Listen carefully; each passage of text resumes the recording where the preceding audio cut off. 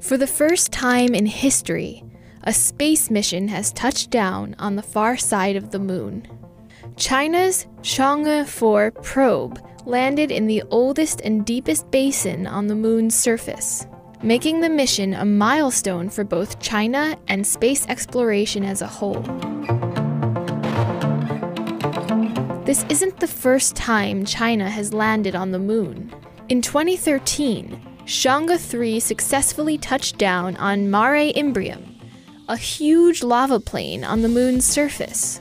But until now, China has never explored the moon's mysterious dark side.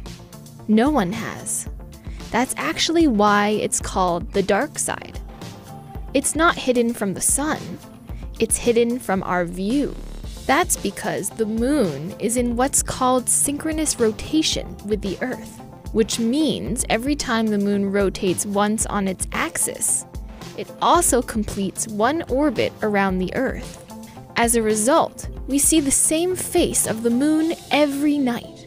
In fact, we only got our first glimpse of the far side in 1959, when the Soviet Union's Luna 3 took pictures as it flew by. And while we've had numerous landings on the near side of the moon, no one's attempted to touch down on the far side before.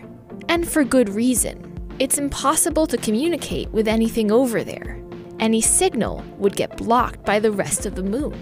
But China's team has a solution. They launched a relay satellite with a clear view of both Chang'e 4 and the Earth.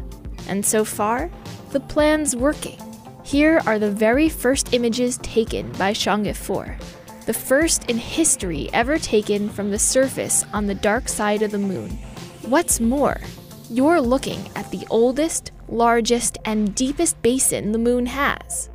Chang'e 4 landed on Von Karman, a flat landscape that sits inside South Pole Aitken Basin. The basin is around 2,500 kilometers across. That's about the distance from New York to Dallas. And it's a whopping 8 kilometers deep. For comparison, the deepest natural point on Earth, the Challenger Deep, is nearly 11 kilometers deep. Next, the lander will release a rover that will explore the surrounding area.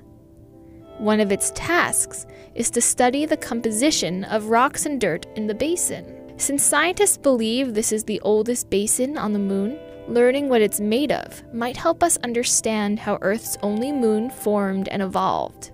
But that's only one goal of the mission.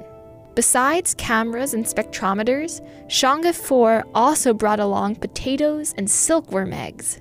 Researchers hope to test how well plants can grow and eggs can hatch in the moon's low gravity.